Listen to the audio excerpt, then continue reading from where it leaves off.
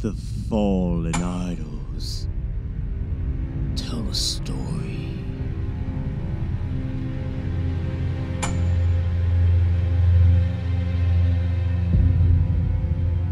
The grand cuteness was shattered in a home across the fog. The lands besiege.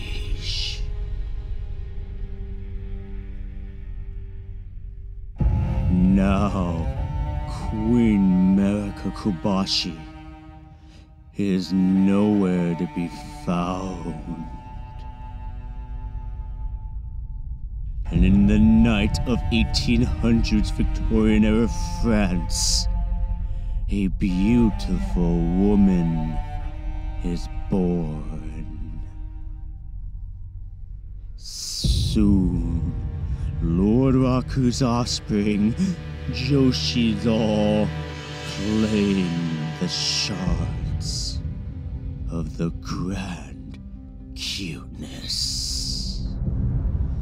Their mad adorableness triggered a newfound world of zany cuteness and lion spirits.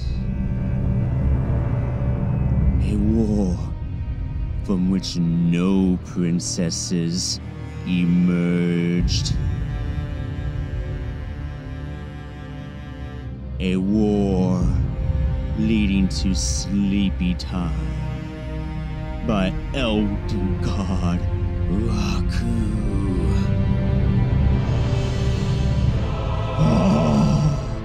Arise now, ye weeps, ye dead who yet live. The call of the 7-day Wrestle Universe free trial speaks to us all. Shoko Nakajima, the big kaiju. The ever-magical girl, Yuka Sakazaki. Rika Tatsumi, the white dragon. The lonesome Dongita.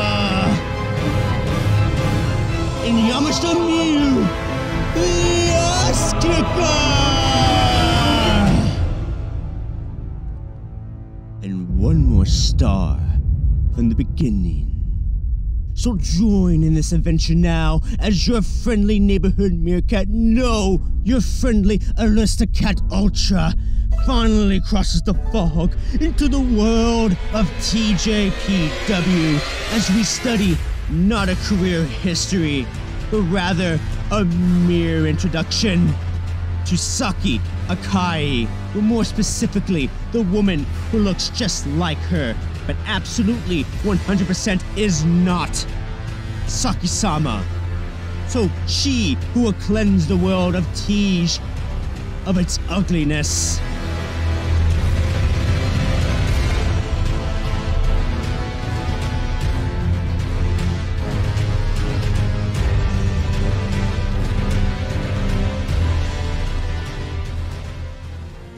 Saki Akai was a model and an actor before being lured into the world of professional wrestling in 2011, being trained by Cherry and Masa Takanashi and debuting in Emi Sakura's Ice Ribbon promotion. She would eventually sign with the new sub-brand of DDT, Tokyo Joshi Pro Wrestling, in 2013 and joined DDT as their only full-time woman in the promotion. Her father was a professional boxer, and Saki seemingly followed the journey into the world of pro wrestling, combining her physical prowess and her acting talent. She is known for her tall, slender size, her gorgeous model looks, for being the queen of pinfalls, literally the queen of it, literally went viral because of it. Saki Akai is indeed beautiful, but in the ring, she is a talented striker who had to further develop her own style in order to battle the men of DDT and gain their respect. When she won the Rookie of the Year award in 2014, she was bashed online and criticized for being a woman. Thus, Saki worked tirelessly to improve and be seen as an equal, but also felt pressure to continuously look beautiful,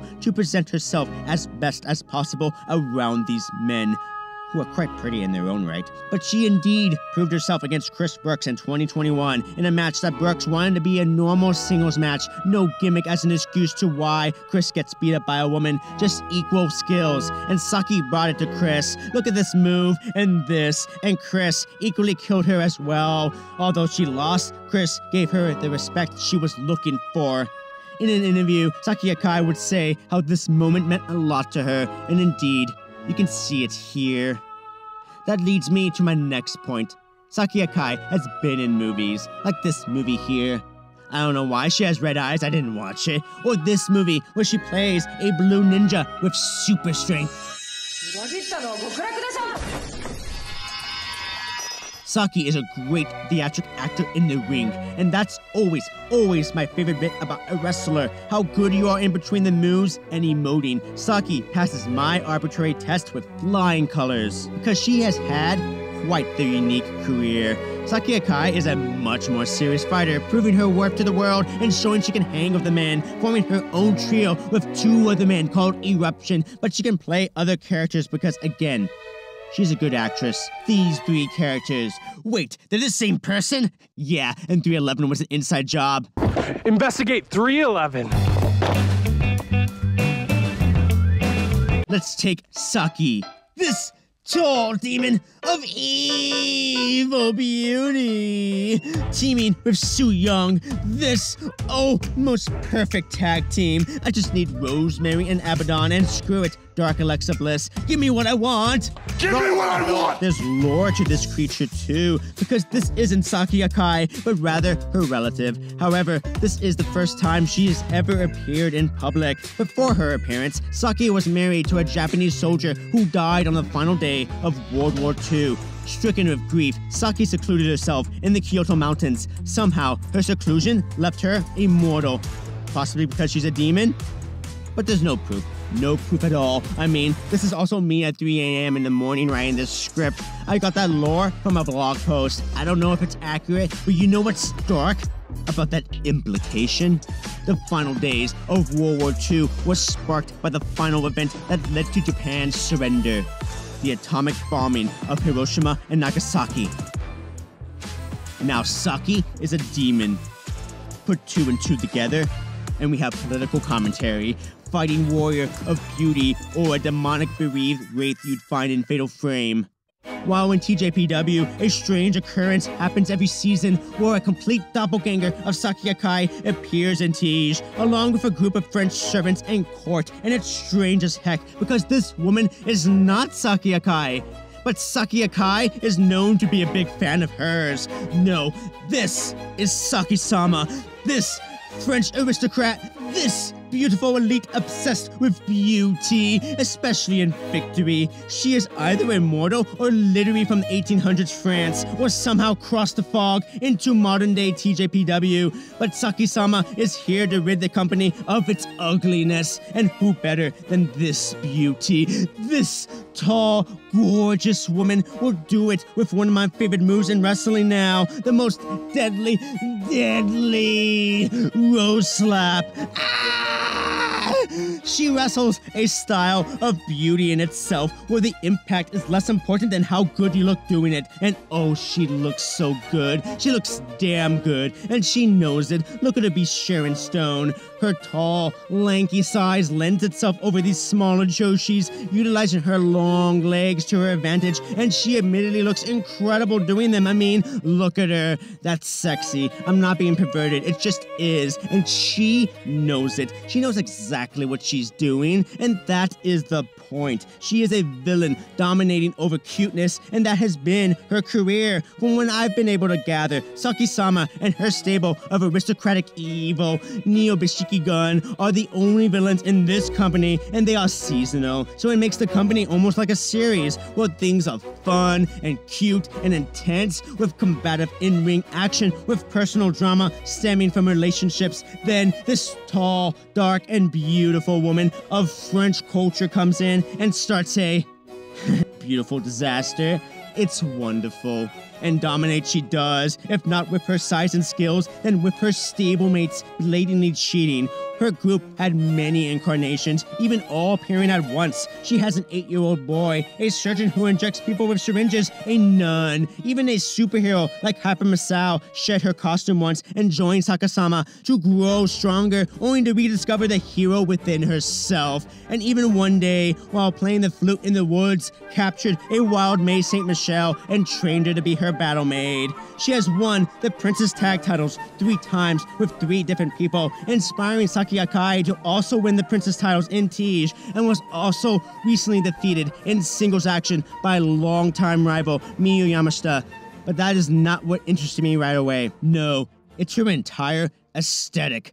Sakisama comes out to the theme song to the classic anime, The Rose of Versailles, based on the manga by Ryoko Ikeda. It's an entire vibe, based on French vibes, popularized during the 70s, and her inspiration to sort of cosplay as an evil version of this is more than just surface-level observation. In fact, I was gonna dive into this because it interested me, but the parallels of the Rose of Versailles themes, concurrent with Japanese culture, 1970s feminism, shoujo manga, and the French Revolution, with Saki Akai's entire career, is quite life imitating art.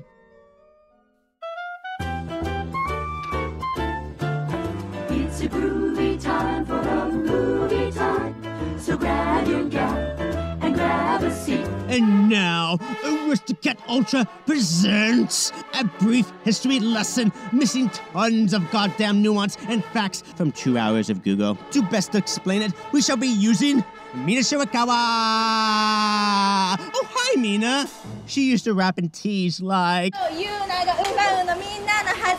Well, Mina be like... Socialism be like, yo, Japan, you suck. You gotta change, yo. You gotta change. I'm gonna beat your ass, yo. But peacefully. And Japan like, suck a dick. So the new left formed in universities, but many factions broke out, and they ended up like fighting each other like, fuck you, fuck you, fuck you. But one organized into massive university protests that's similarly happening around the world in one gigantic fuck you vibe that the current world was experiencing. But things calmed down, so the United Red Army formed, and shit got real fast. And this culminated in the Asama Mountain Lodge incident of 1972. The fleeing Red Army members took a woman hostage in the lodge, and for six days they held up from the police until on the final day, a 10-hour siege of fuck you took place that was broadcast live in Japan's first marathon television broadcast. The result was the death of 2 officers and many injured. Safe to say, this left the new left behind in the halls of history. Now look how many cute things you can buy in Japan. It's oh so cute. Look how cute they are. Wah! Thank you for explaining socialism, Mina Shirakawa. Why am I talking about this? Because the New Left movement was partly inspired by the ideals of the French Revolution, and it was this New Left movement that inspired a college-attending Ryoko Ikeda before the ideology died out and she moved on to her career in manga. But the influence remained as she wanted to create a story during the French Revolution, specifically about Maria Antoinette. She was in high school when she conceived the title, The Rose of Versailles. As her career in manga starts, Ikeda eventually proposed her story to the editors and began publishing in 1972 in the weekly magazine Margaret. Inspired by the movement happening around her with the New Left, she decided to use themes of revolution and populist uprising in the story of this French Revolution manga, forming a full thematic circle of influence. The French Revolution influencing the ideals of the New Left, which inspired Ikeda to use the same themes in her story on the French Revolution. its main character was Marie Antoinette, who mirrored Japanese culture of feminism at the time. We had this woman who was insubordinate to the patriarchal system, who had a dull, loveless marriage, was hated by the public, and could do nothing to combat the social systems of the time due to her obligations as a queen and a mother, and was beheaded. Paralleling this is Japanese feminism, caught in the eternal conflict of social change against the dominant paradigm of masculinity, but also honoring the cultural and social expectation of motherhood. This series grew into a hit, and the focus of the story shifted from Marie Antoinette to Lady Oscar, and this shift turned out to influence far more than expected.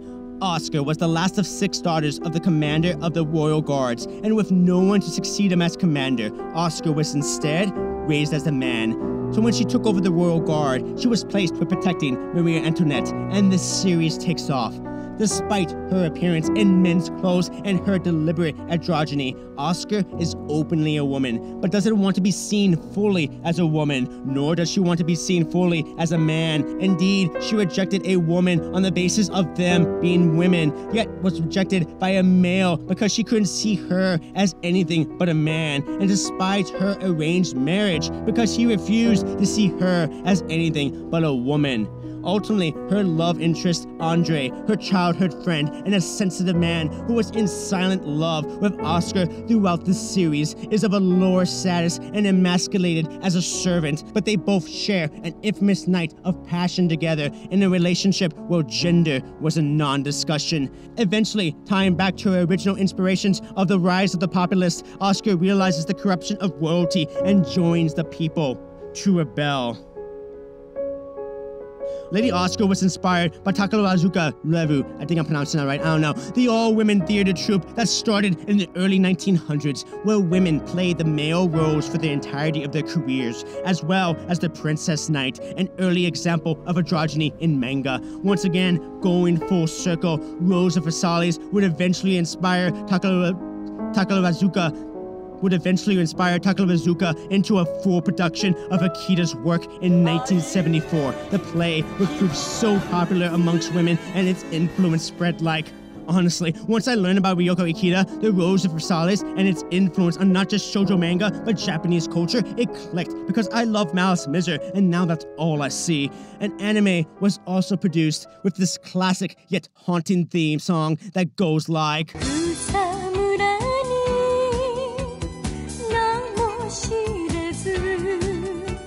I didn't watch it all, but it is very beautiful to look at, and I cannot believe it's the 70s. Beyond the themes of sexuality and gender, or the political introspection in the latter half, the show is just good writing in general. From what I've seen, I like it a lot. You can find it on Prime. Now, where were we?